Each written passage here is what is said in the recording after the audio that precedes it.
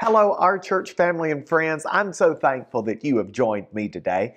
Our church is a non-denominational church that meets in Madison, Wisconsin, Sunday mornings at 10 a.m. And we would invite you to make our church your church today. If you can come visit us in person, we would love to see you. Now, this is a recorded message and we air it live through all our platforms, or we stream it live through all our platforms at the same time, so that everybody can hear the same message at the same time.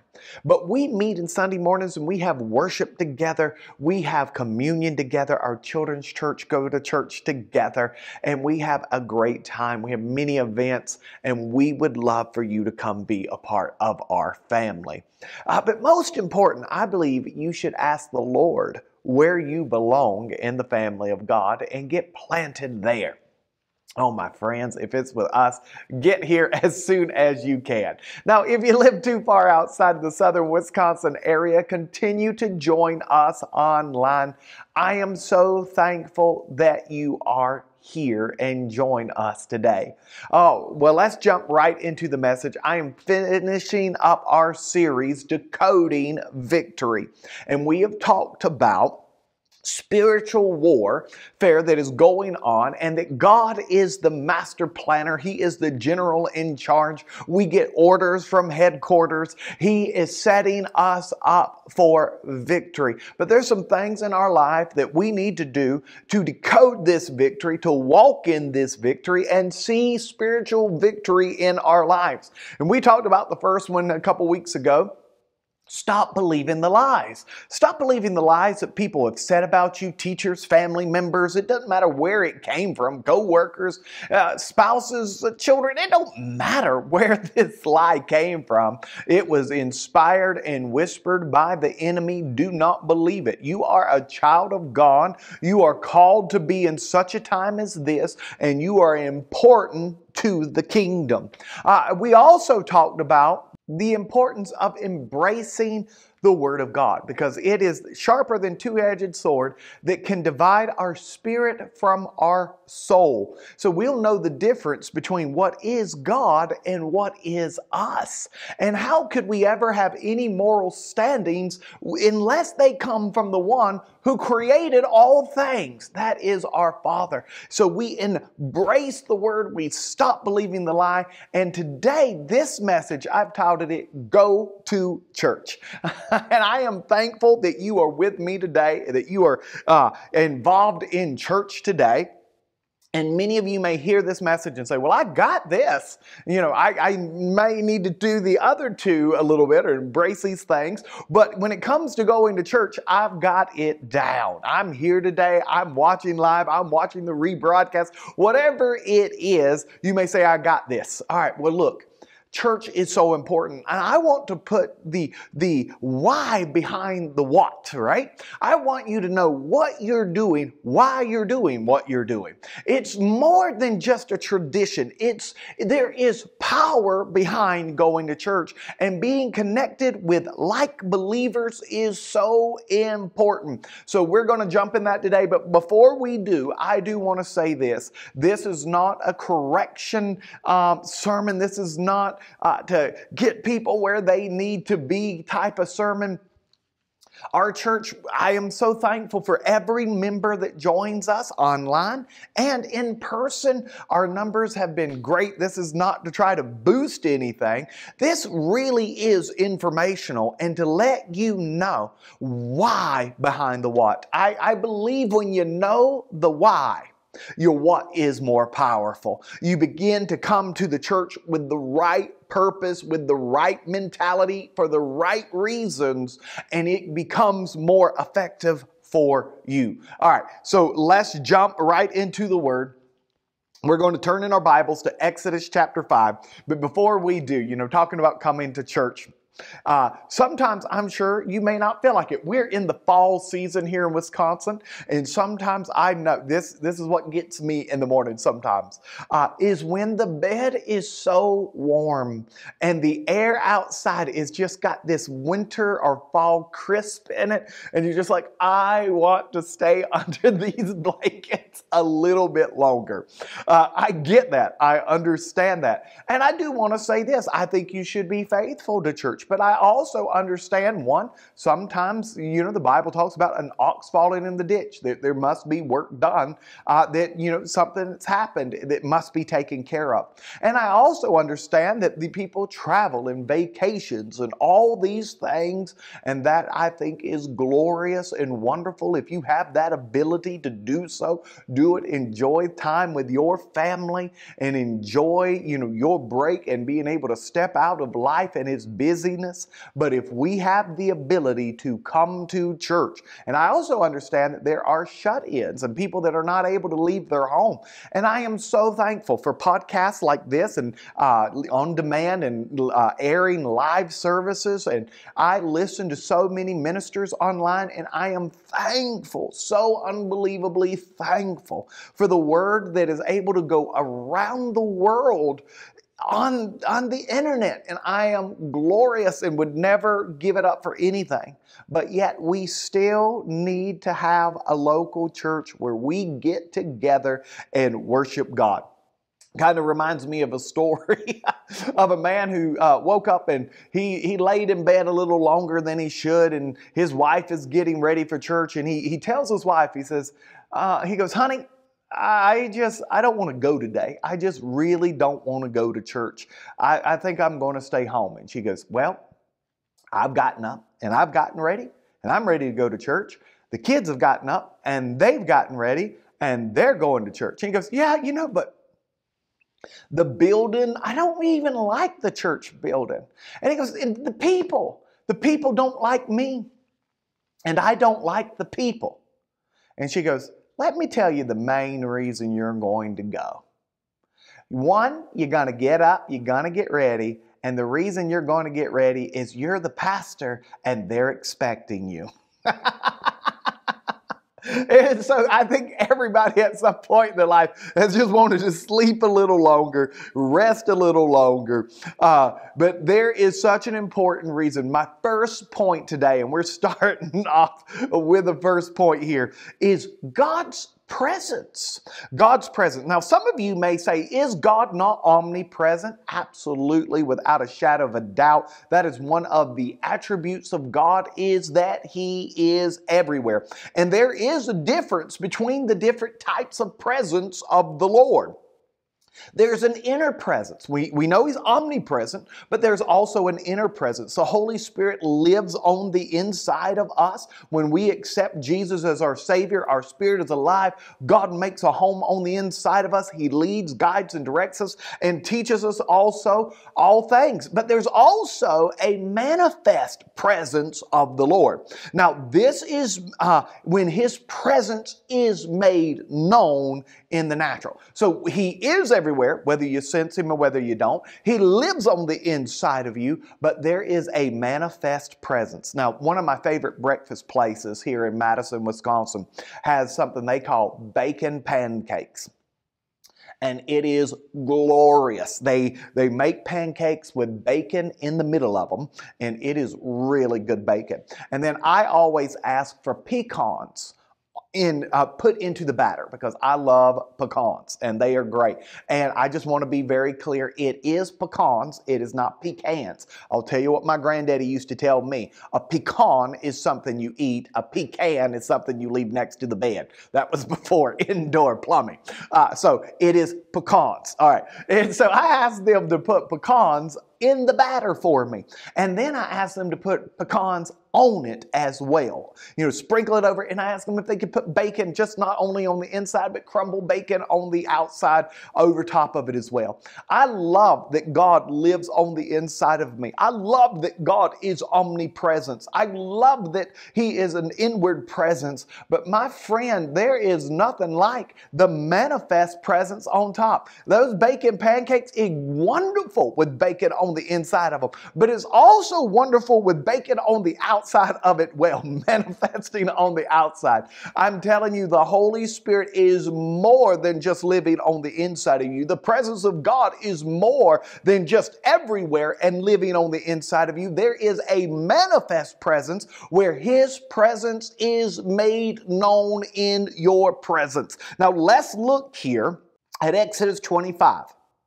Now, His presence is made known, and this happens in a more powerful way when we come together. Let's look at Exodus 25 and verse 8. And let them make me a sanctuary that I, God, He's speaking, may dwell among them. God says, build me a house that I can dwell with my people. Now let's jump to verse 22. And it states there, and there I will meet with thee. He's talking about the sanctuary, and I will commune with thee. Well, let's look at the New Testament. Let's look at Matthew 18 and verse 20. God, Jesus Himself says this, where two or three are gathered together in my name, I am in the midst of them. And I'm sure you've experienced this before.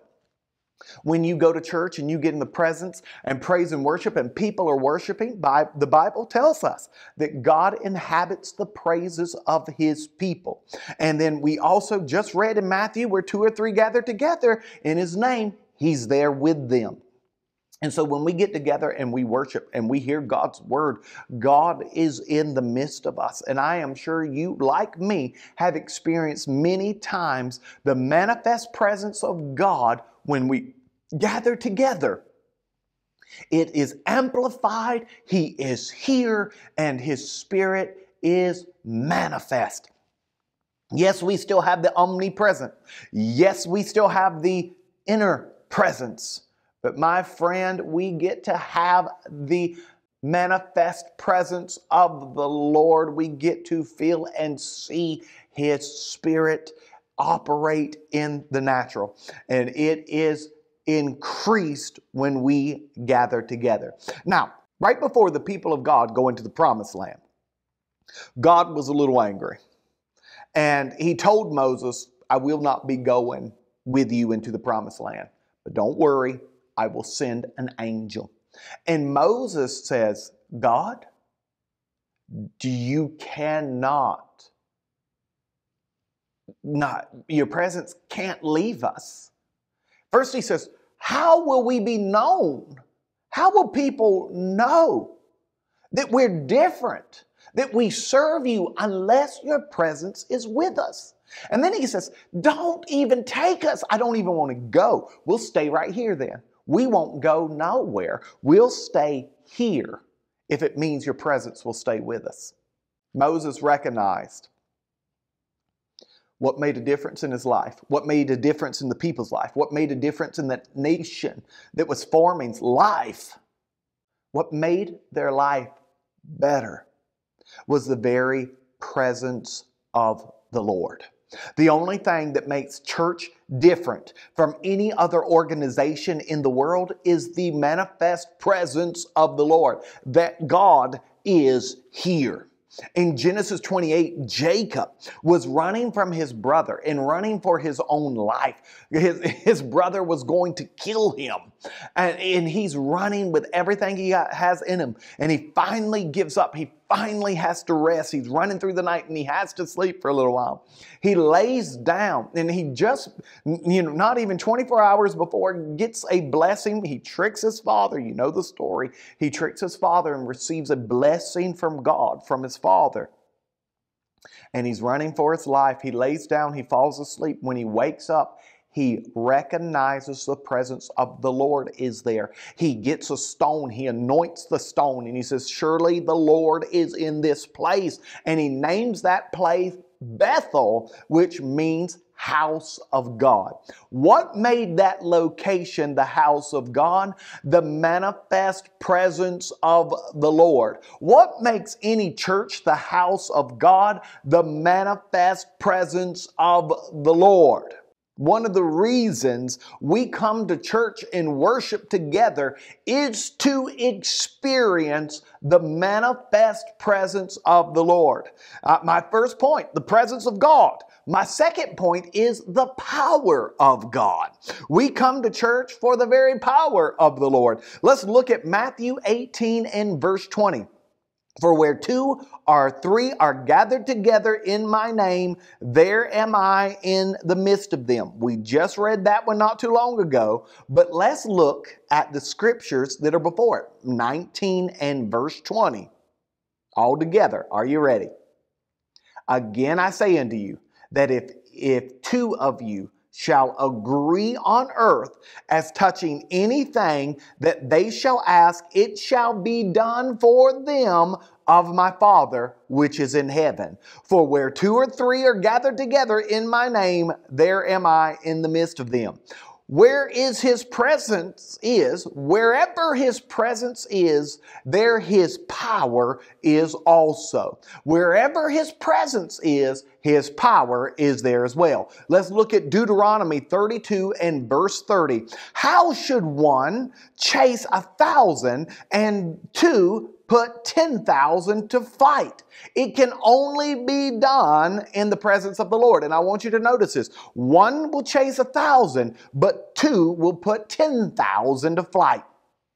We are powerful, more powerful, when we come together. When we get in church together, when we worship together, the manifest presence is together, and where His presence is, His power is also. And the more believers that are together in a place, walking in His power, the greater the manifest presence of the Lord is. Oh, my friends, the Bible even tells us, forsake not the assemblies of yourselves together.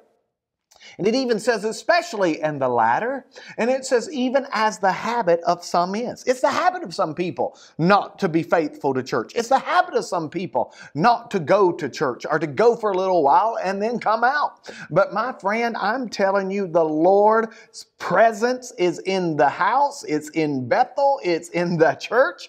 And when we get together, His manifest presence is there. And when we get together, His power is there, because wherever His presence is, His power is also.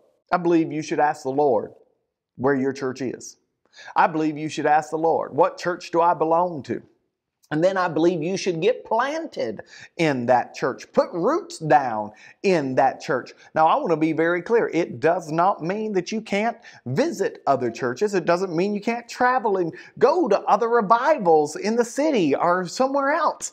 Absolutely, I think that's wonderful to be able to do. There's a revival in my city, or a meeting coming on in my city this Sunday, and I'll be going Sunday night to their service. I look forward to it. And so we can fellowship with other believers, but yet we should have our own home church. I believe in that. Let's look at Psalms 92 and verse 13. Those that be planted in the house of the Lord shall flourish in the courts of our God. Now, I want to read the next verse in just a moment, but I want to point out that we have to be planted if we want to flourish in the courts of the Lord. And let's just look again. I'll read it one more time. Those that be planted in the house of the Lord shall. What must they be done? They must be planted, and then they shall flourish in the courts of our God. Verse 14, and they shall bring forth fruit in old age. They shall be fat and flourish. Now, some of you may read that and say, oh, no, I can't go to church. I'm already stretching some of my clothes out. I'm already at my top weight. This is not the fat that it's talking about. The word fat here means vigorous, it means stalwart, it means loyal, and this is only for those that are planted. Again, it says, those that be planted in the house of the Lord, they shall flourish in the courts of God, but they shall also bring forth fruit in old age. Do you know why that's important? Because look at trees. When they get old, their fruit does not begin to produce as it once had. And as that tree is getting older and older and older, the quality of the fruit tends not to be as good, and the amount of fruit tends not to be as good. But I'm telling you, God is saying when you are planted in His church, in His presence, in His place, when you're planted in Bethel, the house of God, when you have your local church and you're planted in it, you shall flourish, and it doesn't matter how old you are, your fruit will produce and it will be good. God has a plan for you, and you shall be fat, not F-A-T, but P-H-A-T. You shall be loyal. I love that this word is vigorous, stalwart, and loyal. When you are planted in a church, you're to be loyal to that church. And I believe as you are planted, that loyalty is learned, that loyalty is installed inside of you, that in the vigorous and then flourishing. You will flourish in all that God has for you. And you may have never heard a message like this taught, but I want you to understand that God created the church. He has a purpose for the church, whether you've never seen this purpose before or not. He says those that are planted, those that are rooted and grounded in His house, they will flourish. They will experience the manifest presence of the Lord. They will experience the power of the Lord. They will be vigorous. They will be loyal. They will be fruit that is constantly producing, and they will flourish in all that they have. And my last point today, the reason why we go to church is God's people. You might think, I have the presence of the Lord.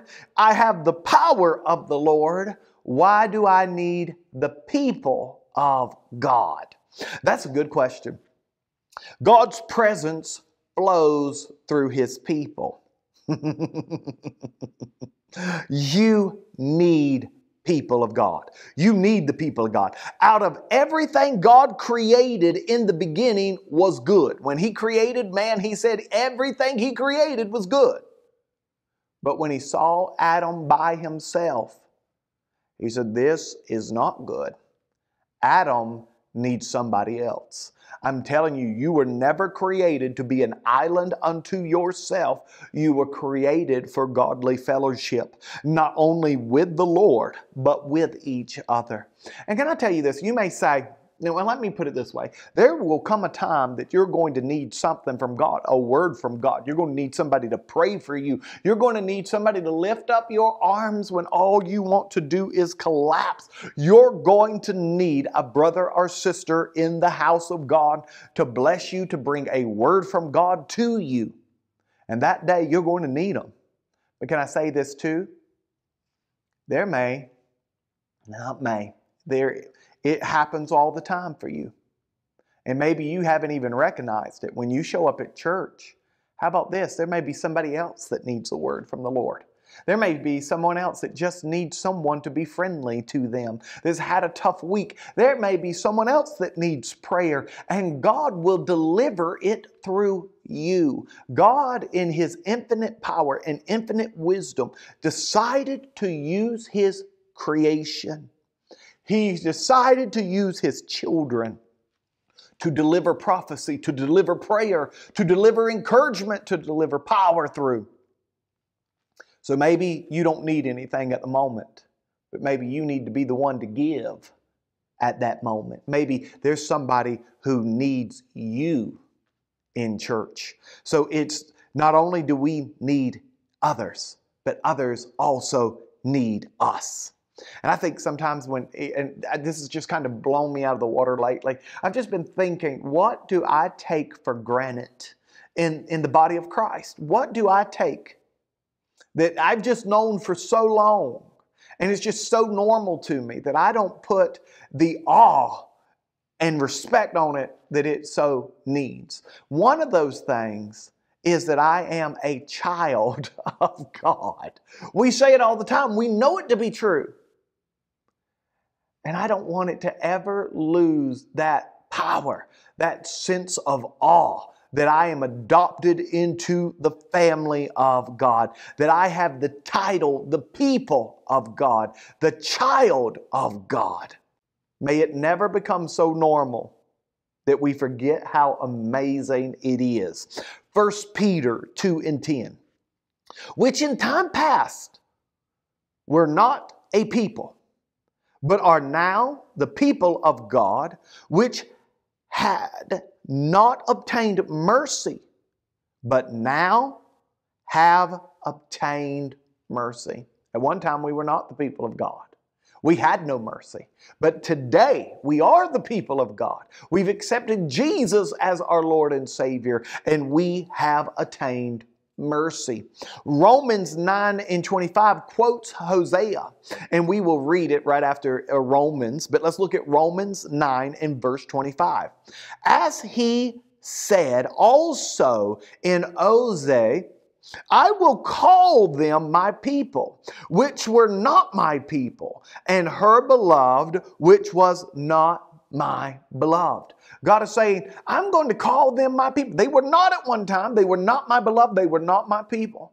But I'm going to call them. It is coming a time they will be my people. They will be my beloved. Let's look at Hosea 2 in verse 23. And I will sow her unto me in the earth, and I will have a mercy upon her that had not obtained mercy. And I will say to them which were not my people, Thou art my people. And they shall say, Thou art my God. That's wonderful. We are adopted into the family of God. We are adopted into the promise of Abraham by the blood of Jesus. Okay, why do we need God's people? Why He has called us His people. We were not His people at one time. We are His people if we've accepted Jesus as our Savior.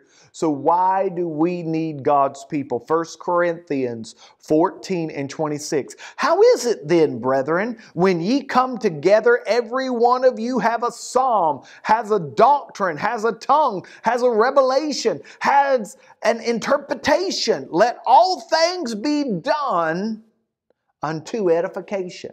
That word edify means building up, charging like a battery, to be built up. My friend, there's going to come a day that you're going to need to be edified. You're going to need to be built up. You're going to need to be built up in the body of Christ by somebody giving a psalm, by somebody giving a teaching, by somebody giving a revelation, listening to what God is saying. God is saying, I'm going to give somebody else what you need. And you're going to have to gather together to get it. This is how God designed it. Hebrews 10 and verse 25. I've quoted this scripture. Let's read it together. Forsaking not the assemblies of yourselves together, as it is the manner for some, but exhorting one another, and so much the more as you see the day approaching. My friend, I hope you got a little taste of why we come together. Yes, the manifest presence of God. Yes, the power of the Lord.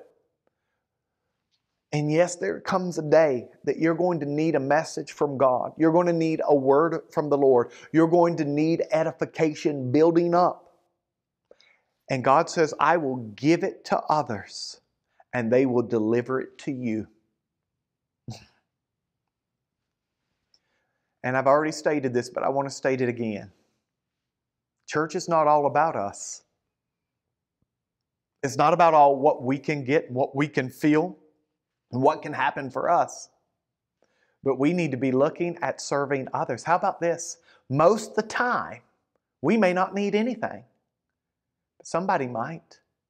And as we gather together, God will give you a psalm. song to sing out. God will give you a revelation. God will give you a word of encouragement.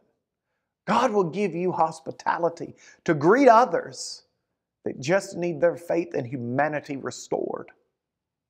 Somebody that just needs a hello. Somebody that just needs prayer. And you're there, and God has given you the prayer to pray over someone else. We come to church not only to experience God, and I'm so thankful that we get to, but we come to church so we can be built up, but we come to church so God can minister to others through us. My friend, I hope this blessed you. I hope this message has encouraged you, and I hope you begin to understand how important you are to the body of Christ. We need you. We need you in person. We need you gathering together. We need you.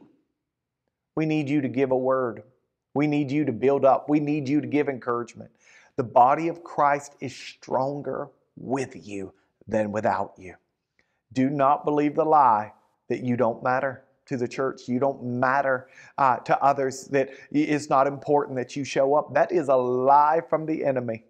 Embrace God's word and then understand who you truly are and what God wants to do through you. Right where you are right now, I want you to do one more thing. I want you to ask the Holy Spirit, what are you saying to me through this message? What are you trying to deliver to me? Holy Father, what would you like to tell me today? Holy Spirit, is there a direction I need to go? Is there a mentality I need to change? I believe God is speaking to you right where you are. Some of you, it may be a lie that you need to crucify, you need to get rid of. Some of you, it may be you haven't gone to church in a long time. It's time to come back to the family. It's time to come back to the fold. It's time to come back to your brothers and sisters who need you to be alongside of us, to worship with us, to help bring heaven down to touch earth, all because you're there. Allow God to use the gifts that He has placed on the inside of you to bless your family. Oh, my friends, if you say, I don't even know if I'm a part of the family of God, I want to be. My friend, today is your day. The Bible says that if we would confess with our mouth and believe with our heart that Jesus is the Son of God, we shall be, not might be, we shall be saved. Maybe you say, I've done that before, but I've walked outside the family of God. I'm not saying you made a mistake and you asked for forgiveness. I'm saying you have purposely decided to live outside of God's way of doing things and God's way of living. Today is your day to come home, my friend. Today is your day to come into the family of God.